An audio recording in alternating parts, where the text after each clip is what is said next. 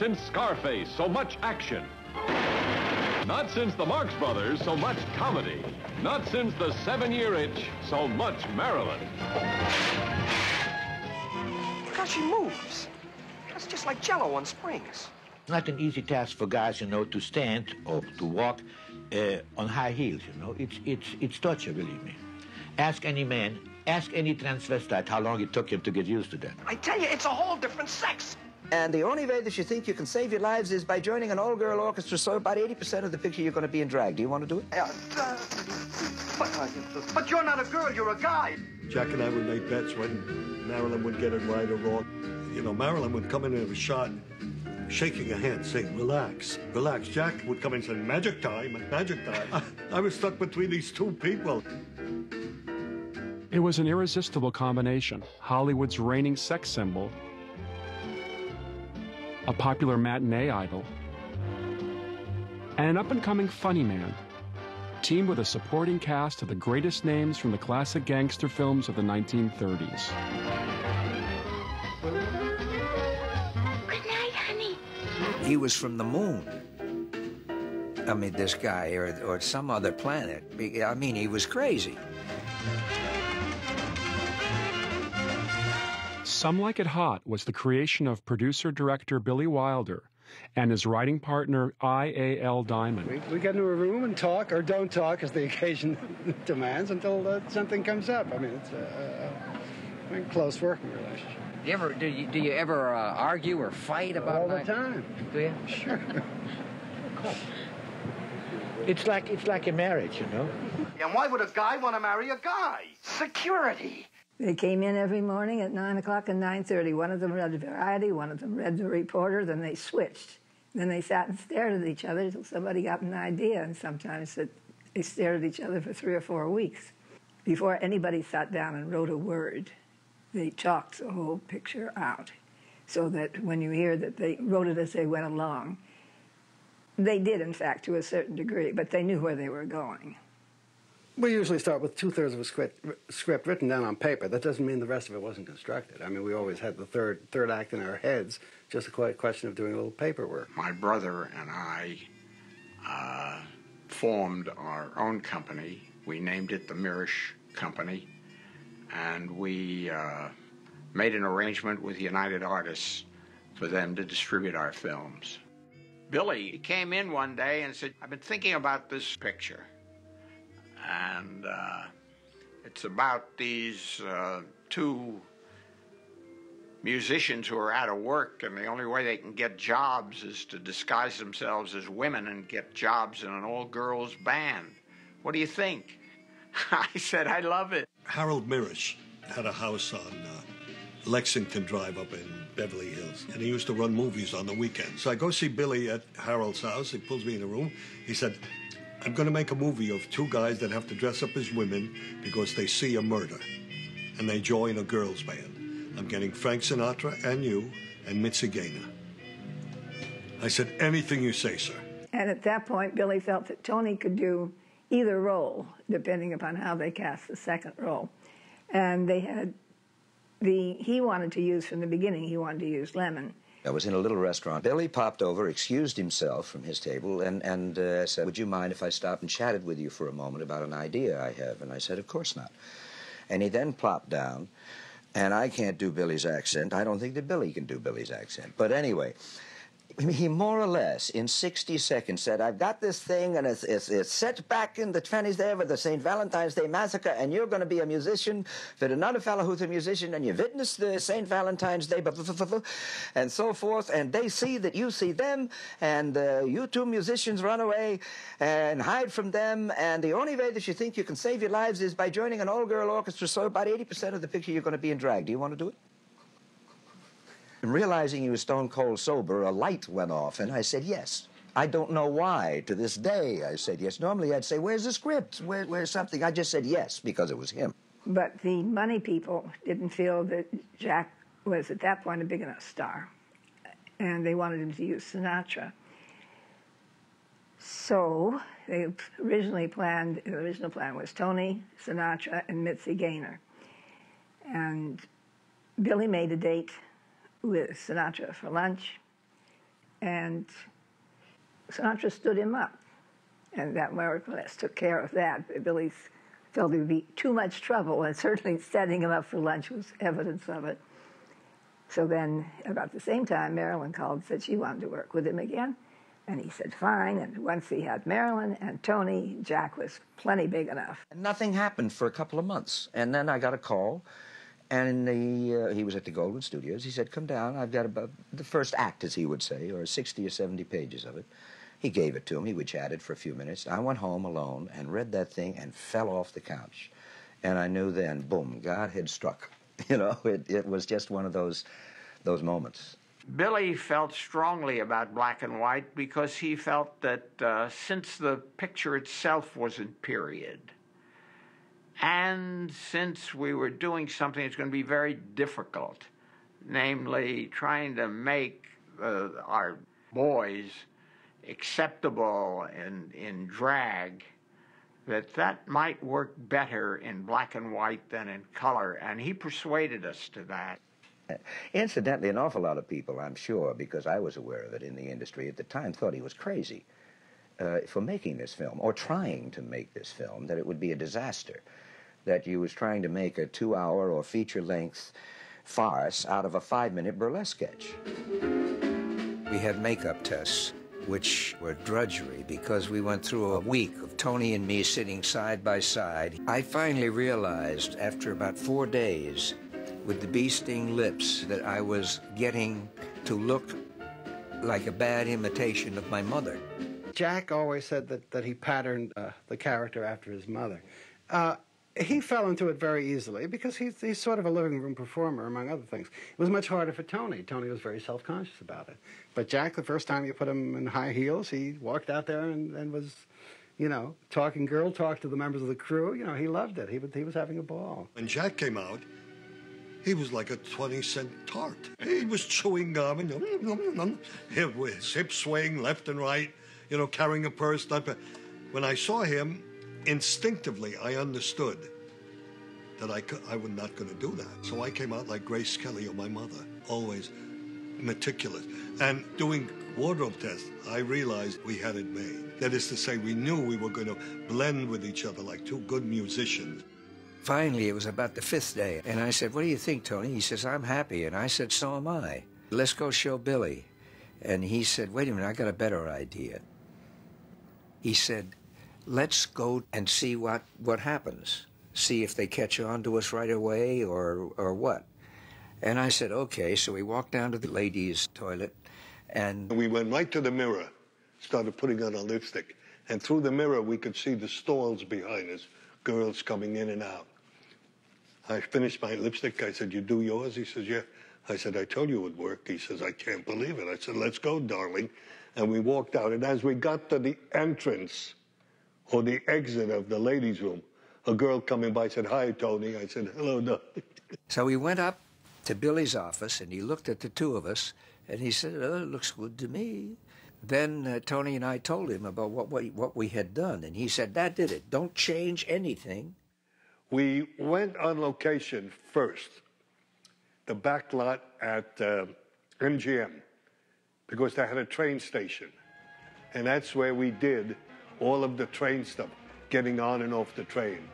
That's where Marilyn walks by and the steam blurts out behind her. I rather felt the steam was sort of a first cousin to the scene that Billy shot with her in 7-Year Itch, where the air thing comes up and blows her skirt up. And that he was rather trying to top himself. When the picture started, I couldn't get the right elevation of my voice. I kept slipping in and out and slipping out. And there was an actor, I don't remember what his name, a very fine voice actor, who came in, did some dubbing. Then they combined the two, and then it ended up what it was. Hello, Mr. Polyakov. I understand you're looking for a couple of girl musicians. We went down to the Coronado Hotel and started shooting there. Marilyn was in excellent shape and condition, you know. All the lines came out easy. Sugar? Here. I'll carry the instruments.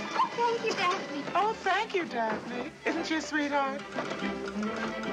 Daphne, I had no idea you're such a big girl. Oh, sugar, you should have seen me before I went on the diet. Oh, I mean, your shoulders and your arms. oh well, that's from carrying that bull fiddle around all day. Oh, there's one thing I envy you for. What's that? You're so flat-chested. Clothes hang better on you than they do on me.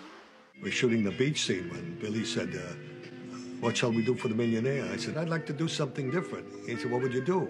I said, well, maybe I could talk a little bit like this. He said, well, do it, Tony. I said, I shall. And where did you get that phony accent? Nobody talks like that. So I took Cary Grant and manipulated him a little bit. Syncopators. Does that mean you play that very fast music, jazz? Yeah, real hot. Oh, well, I guess some like it hot. I personally prefer classical music. She was under the auspices of Paula Strasberg and Lee Strasberg. She would do a shot, and she wouldn't look at you, she'd look at Paula. And Billy caught that on very early, right in the middle of a scene once. He said, cut. He says, how was that for you, Paula? The Coronado shoot, I thought, went quite well. We came back to the studio, and of course, problems developed with Marilyn. She had ills, she had insecurities, many, many difficulties, which led to multiple takes and rather tried the patience of her fellow actors, and most particularly Billy Wilder. It was tough. Let's say the Monroe thing, you know, her fear of the camera, her occasional lack of concentration. You know, this is not cheap even in those days. You know, a day of shooting cost like $20,000, but just blown to bits. And not that she came at 9 o'clock prepared, because she would come like at 11:30, and she would then say, having worked there for a long time, said, I'm sorry, I lost my way to the studio. She forgot the address of the studio. But every possible thing happened. I came down on the set one day when Tony and Marilyn were shooting their love scene where he does Cary Grant and she's kissing him to see if it works. We all sat around for 2 hours before she would come out of her dressing room. Billy did tell both Jack and Tony will tell you this, that he said to them, you guys have got to be perfect on every single take, because once Marilyn gets it right, that's what gets printed. The rumor was Paula Strasberg, who was on the set all the time with Marilyn, was her dark shadow, was signaling to Marilyn whenever she thought the scene was not showing Marilyn to the best advantage. And Marilyn would then stop dead in the middle of the scene. But the fact that she might very well be doing it on purpose was a source of considerable irritation to everybody. Where did you learn to kiss like that? I used to sell kisses for the milk fund. When we were in the rushes and the lights went on, Tony stood up, and as he was standing up, he said, it's like kissing Hitler. Well, Jesus. I said, did he? He didn't really say that, did he? Yeah, he did. Woo. And there was a silence in the room and a deep intake of breath from Paula Strasberg. And Iz came home and told me what had happened. They were all scared. They were scared that Paula would go and tell Marilyn, and Marilyn would refuse to finish the film. But there wasn't anybody in the room, with the exception of Paula Strasberg, who wasn't totally in sympathy with Tony. As I said, he was giving the performance of his career. The joke was so obvious that was scary, and then nobody got it if I said it. And I probably did. What was it like kissing Marilyn Monroe? It's like going down a mountain on a sled and flying to the moon on gossamer wings. What are you talking about? What's it like kissing Marilyn Monroe? I said, it's like kissing Hitler. What do you expect me to say? That was the intent, don't you see? Everybody seemed to take it as a great insult. It was no insult to Marilyn. You know, it wasn't any insult to anybody. Everybody in the company knew what I was talking about. And after all the newspaper women, what did you mean by that? Kissing her was like kissing. I said, I never said it. Leave me alone. I forgot to give you a receipt.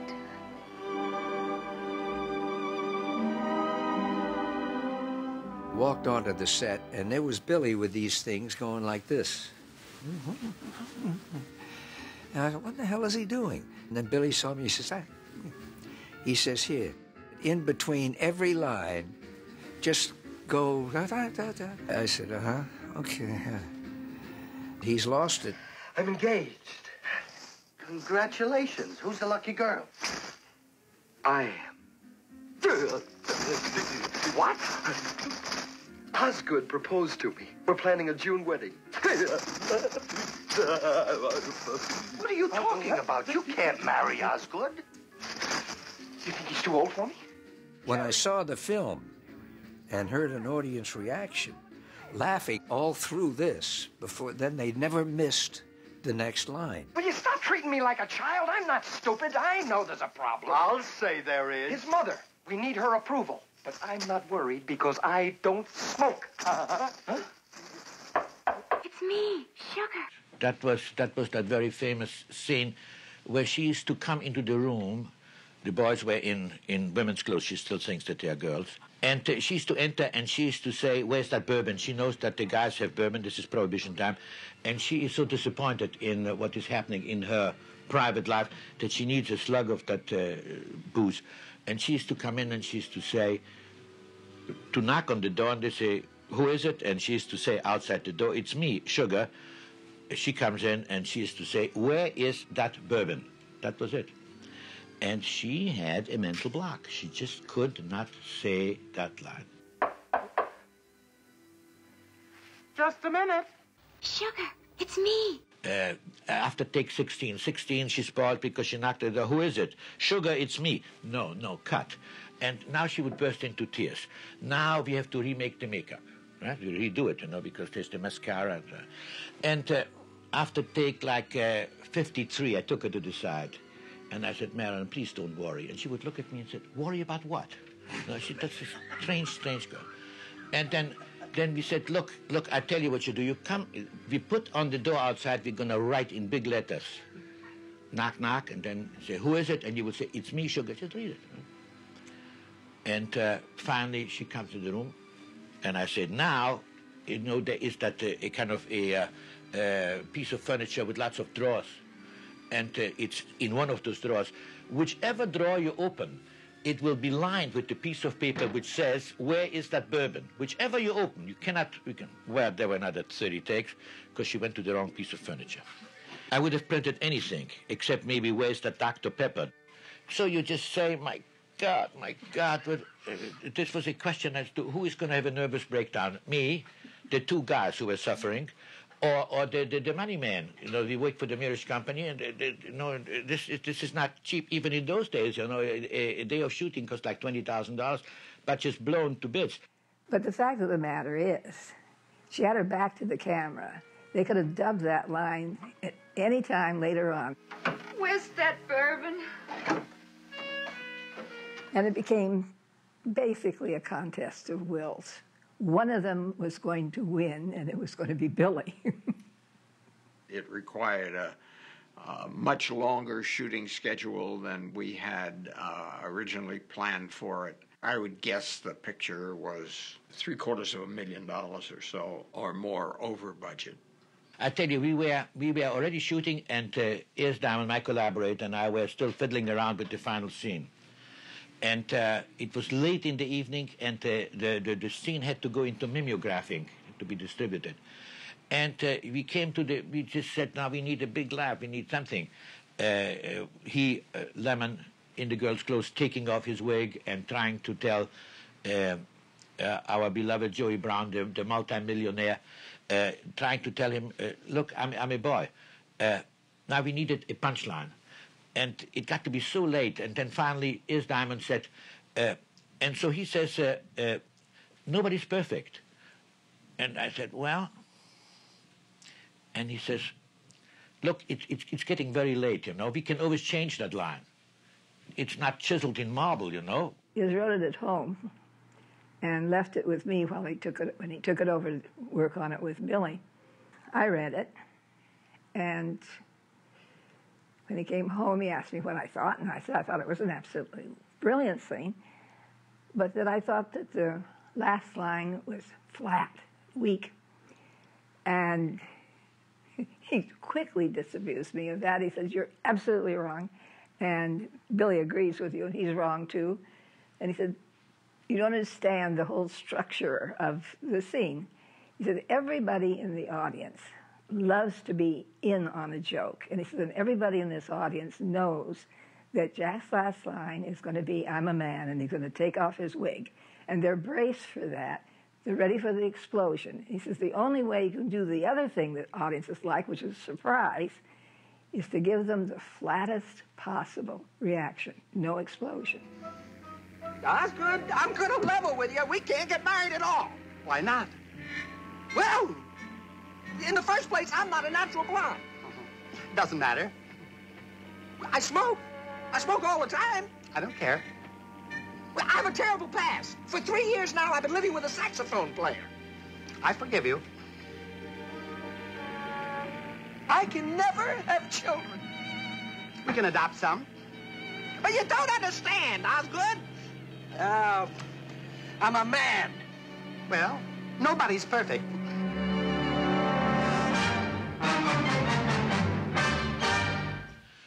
So we just did it, and then slowly kind of we came to realize, hey, that was not a dummy line. That was one of the good lines in the picture. And of course, it speaks to all of us. Nobody's perfect. The first preview was an absolute disaster, complete. They previewed at the Bay Theater in Pacific Palisades. Nobody laughed. Nobody really got it. They weren't quite sure what it was about.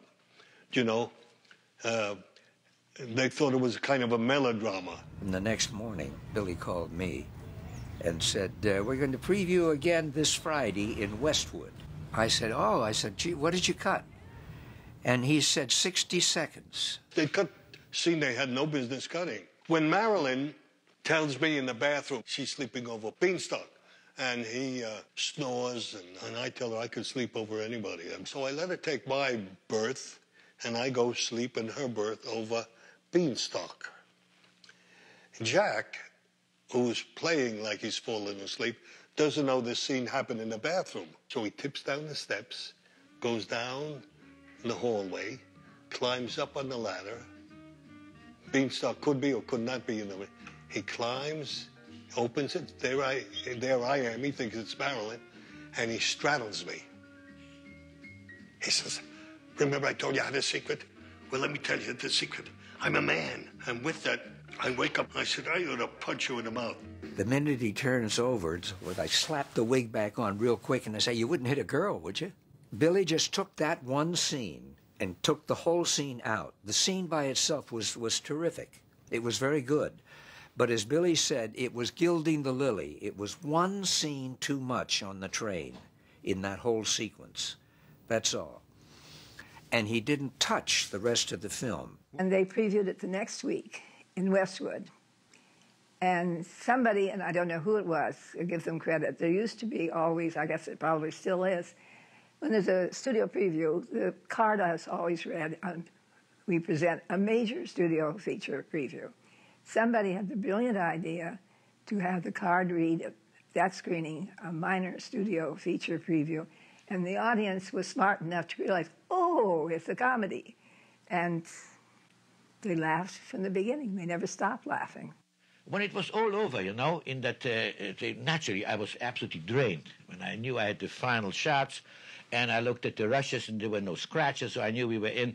It was a kind of an exhaustion. There was a moment of never again. Well, all I can tell you is if Marilyn was around today, I would be on my knees. Please, let's do it again. The making of Some Like It Hot was over, but its long life was just beginning. Loved by you, the deedly deedly deedly dum, boop boop